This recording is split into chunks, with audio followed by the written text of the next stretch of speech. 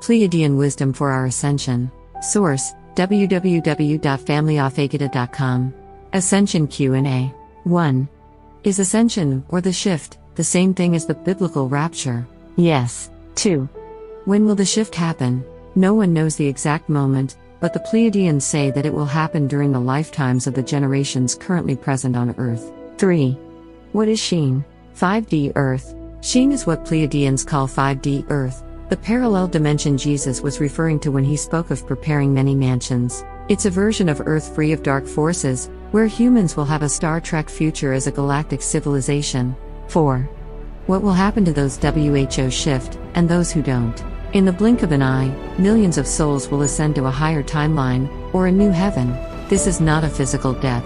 People will vanish from 3D reality and find themselves on a perfect replica of this Earth, but free of evil. Humans will finally have full disclosure and take the next step of becoming a galactic civilization and meeting many benevolent ET races. 5. Will I see my deceased friends and family? The deceased won't come back to life as the same humans, but there will be a reunion for all souls who will remember all their past lives and relationships. Pleiadians, Arcturians and others will arrive who lived as our human families in many lifetimes. There will be a perfect understanding of all these connections when the time comes. 6. How do I know if I will ascend? Do your best and you will be fine. Only very low vibration, evil people will not make the first wave, but even they will have the opportunity. 7. Will my pets ascend? Yes. Animals and pets ascend too. Nothing will be lost, everything will be gained. No one should worry about losing a connection to anyone they love. 8.